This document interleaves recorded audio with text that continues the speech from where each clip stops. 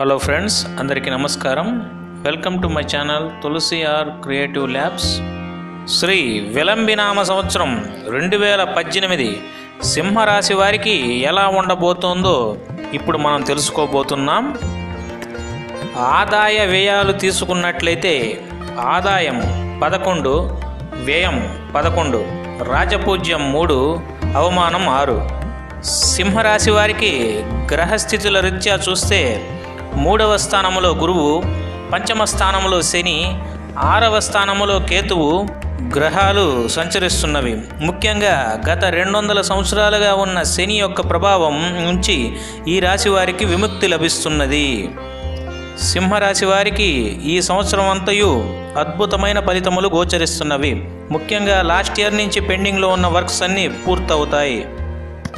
మీరు తలపెట్టిన కార్యక్రమాలు చక్కగా నెరవేరుతాయి మరియు కొత్త వ్యాపారాలు చేయాలన్న మీ ఆలోచన సబబుగా ఉంటుంది. ముఖ్యంగా ఉన్నతమైన కార్యక్రమాలను పెద్ద మనుషుల సహాయ సహకారముతో దిగ్విజయముగా పూర్తి చేసుకొనెదరు మరియు కుటుంబ సౌఖ్యము సఖ్యత ఏర్పడును. కుటుంబమునందు సోదరుడి నుంచి గట్టి వ్యతిరేకత లభిస్తుంది. అలాగే తోబుట్టు యొక్క అభివృద్ధిని చూసి చాలా సంతోషం మరియు ఆనందం లభిస్తుంది. వ్యవసాయదారులకు మంచి పంట దిగుబడి వస్తుంది. కాంట్రాక్టర్స్ మరియు ఫైనాన్స్ వ్యాపారస్తులకు చాలా బాగుంటుంది. సినీ రంగం వారికి కొంచెం ప్రతికూలత కలదు. అలాగే రాజకీయ నాయకులకు ఉన్నత పదవులు లభిస్తాయి. నూతన వ్యాపారాలు ప్రారంభించి చక్కటి విజయాలను సొంతం చేసుకొనగలరు.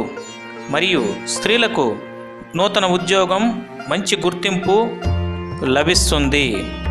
నూతన స్త్రీ పరిచయాల వల్ల మీకు నష్టాలు కలిగే సూచనలు ఉన్నాయి కాబట్టి జాగ్రత్తగా ఉండండి. ఉద్యోగస్తులకు పై అధికారుల నుంచి ఒత్తిడులు ఉంటాయి మరియు కోర్టు కేసులు మీకు అంత అనుకూలంగా ఉండకపోవచ్చు. ఈ సంవత్సరం అంతములో కొంత అనుకూలము. ఇతరుల మాటలు నమ్మి మోసపోయే సూచనలు కనిపిస్తున్నాయి కావున ఎవ్వరిని నమ్మకండి. మిత్రులు మరియు సన్నిహితుల వల్ల లాభం పొందే అవకాశం ఉన్నది. శుభవార్తలు వింటారు. మీ తోడబుట్టిన వారి అభివృద్ధి మీకు ఆనందాన్ని, సంతోషాన్ని ఇస్తుంది. మీకు జ్ఞాపక శక్తి, ఆలోచన శక్తి తగ్గి సరైన సమయంలో సరైన నిర్ణయాలు తీసుకోలేకపోతారు. సంతానం ఉన్నత విద్యకై దూర ప్రయాణాలు చేసే అవకాశాలున్నాయి. అలాగే సంతానం విషయంలో తరచూ ఇబ్బందులు ఏర్పడతాయి. వారి విషయంలో 1-2 సార్లు యోచించి సరైన నిర్ణయం తీసుకుంటారు. మరియు ప్రభుత్వ ఉద్యోగులకు, రాజకీయ నాయకులకు ఉన్నత పదవులు లభిస్తాయి. మీ శత్రువులు మీకు ఇబ్బందులు ఏర్పరిచి మీకు అపకీర్తిని తేవాలని చూస్తారు కావున వివాదాలకు చాలా దూరంగా ఉండండి. ప్రేమించిన వారికి ఆశించినంత ప్రేమ మరియు వైవాహిక జీవితం సంతోషంగా గడుపుతారు. వివాహం కాని వారికి వివాహం వాయిదా పడే సూచనలు కనిపిస్తున్నాయి. మీరు మధ్యవర్తిత్వం వహించే విషయాలలో సెటిల్మెంట్ విషయాలలో ఒక పెద్దన్నగా వ్యవహరించి పేరు ప్రఖ్యాతులు పొందెదరు.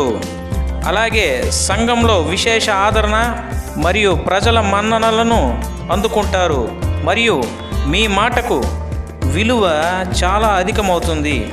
అలాగే మీ యొక్క వృత్తి వ్యాపారాలలో సానుకూలమైన మార్పులను చూడవచ్చు. మరియు వ్యాపార పరంగా మీరు చేసే విదేశీ ప్రయాణాలు మీకు అనుకూలిస్తాయి మరియు ఏప్రిల్ తర్వాత ఆకస్మిక ధనలబ్ధి పొందగలరు. జూలై నెలలో రియల్ ఎస్టేట్ వ్యాపారస్తులకు గతంలో పెట్టిన పెట్టుబడులు రెట్టింపు లాభాన్ని అందిస్తాయి మరియు మీ యొక్క ఆర్థిక సమస్యలన్నీ సమసిపోతాయి. అక్టోబరు నెల మధ్యకాలం నుంచి కుటుంబ సౌఖ్యము మరియు ఆర్థికంగా చాలా బాగుంటుంది. మరియు ఈ సంవత్సరం మీకు గృహయోగ సూచనలు ఉన్నాయి.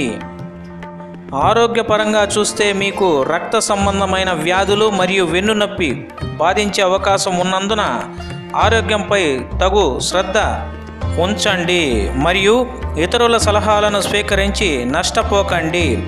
ఓవరాల్గా చూస్తే ఈ సంవత్సరం మీకు అద్భుతంగా ఉందనే చెప్పాలి.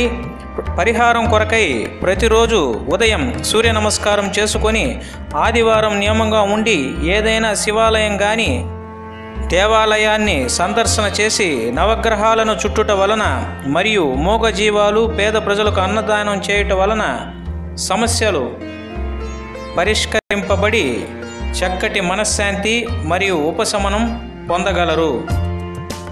ఓం నమః శివాయ. If you like this video, like, comment, share my video. For more updates, please subscribe to my channel. Thank you for watching.